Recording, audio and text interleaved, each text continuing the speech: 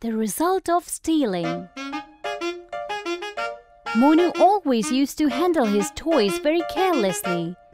One day, while playing, he broke his brand new remote-controlled toy car. During evening, when his parents were having their meal, he went near them and started insisting for a new car. "Dad, I want a brand new remote-controlled car."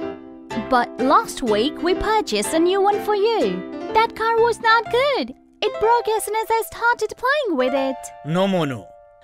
You never take care of your toys. As soon we buy something, you break it. Now you won't get a new car. And you better don't argue with us on this topic. Saying this, his father got up and left from there. Monu was very angry on his parents. Anyhow, he wanted a new car for himself, and then a wicked idea came into his mind. During night, when everyone was sleeping, he went to his parents' room and stole some money. Next day, while coming back from the school, Monu went into a toy shop and purchased his favorite car. Two thieves who were standing nearby saw all of it. They became happy by seeing so much money with a little boy. Oh, what a great day! This boy is such an easy prey for us. Let's go, brother. Both the thieves started following Monu. After some distance, there was a deserted place. By seeing the opportunity, the thieves went near him. Hey, kid. Come on, hand over all the money to us. "No, this money belongs to me." But soon this money will be ours. Give it to us fast. By threatening Monu, thieves took all the money from him. And in the middle of this, his car broke. Monu started regretting for what all he did.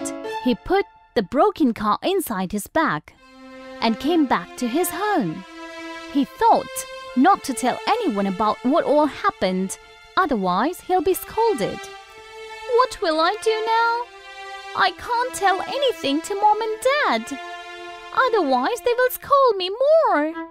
But in the house, Monu was about to get some other surprise. As soon as he reached home, his father gifted him a new toy car and said, Sorry, my son. I shouldn't have said no to you. Often kids break their toys. Later I realized I didn't behave properly. Therefore, for you, I purchased a remote-controlled car. Keep this. Hearing this, Monu started crying loudly. "What happened, son? Why are you crying?" While crying, he told the entire incident to his parents. "I am so sorry, Mommy and Daddy. I stole money from you and purchased a new car. But the thieves stole the money from me and even broke my new car." Monu's parents understood that Monu had got punishment for his deed.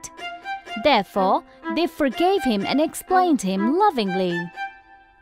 "Son, to steal anything is very bad act. Thank God the thieves didn't cause any harm to you. From now onwards, don't ever do this." Monu realized his mistake. He promised never to steal anything.